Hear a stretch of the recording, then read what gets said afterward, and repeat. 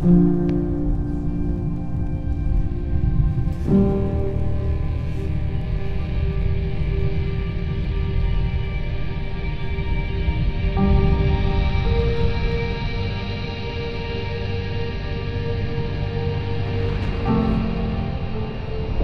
first movie I ever saw was Jaws. What I saw was a man-eating shark.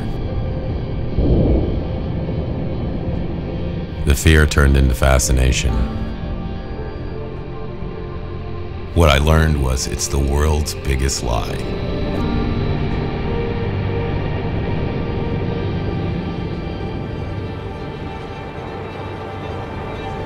These animals aren't what anyone thinks they are. They really are exquisite.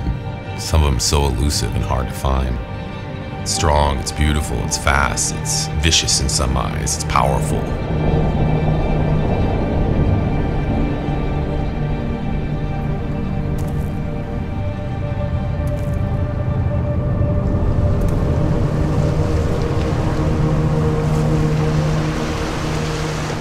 I've seen that face hundreds of thousands of times. I know it so well, better than my own.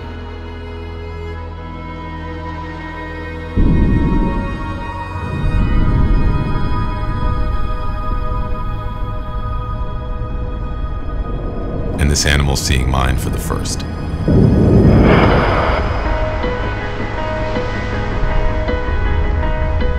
The animal was able to look at me, and I looked at him.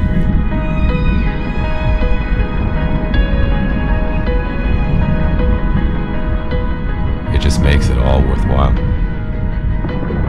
It's driven this passion in me so down to the ground. It's like riding a stagecoach till all the horses die. I really started filming a lot of sharks at night. Satisfying to me because I had never seen film of that before. Who else on this planet is seeing that right now? A huge, amazing predator just coming up to them and investigating them. It's something different.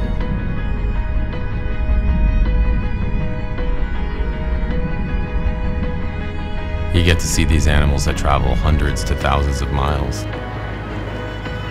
And we both meet in the middle of the ocean.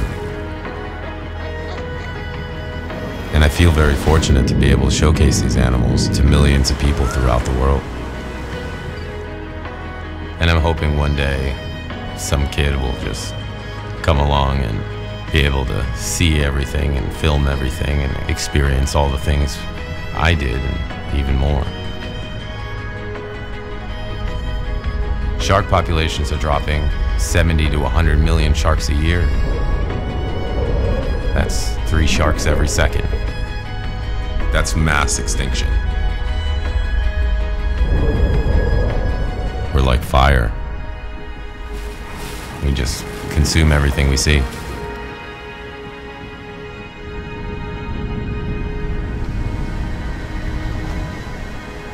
All these horrible things happen to these animals that people just don't see, don't know, or they don't care about them.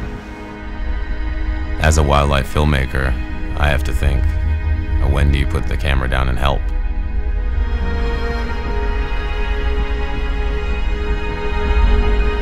It's amazing. These animals have such a tolerance for humans, and we have no tolerance for them.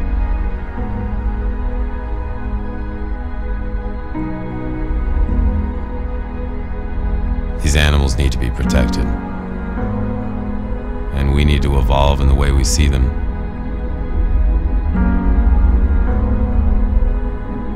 You understand things you confront, and I really believe that. That's what we do.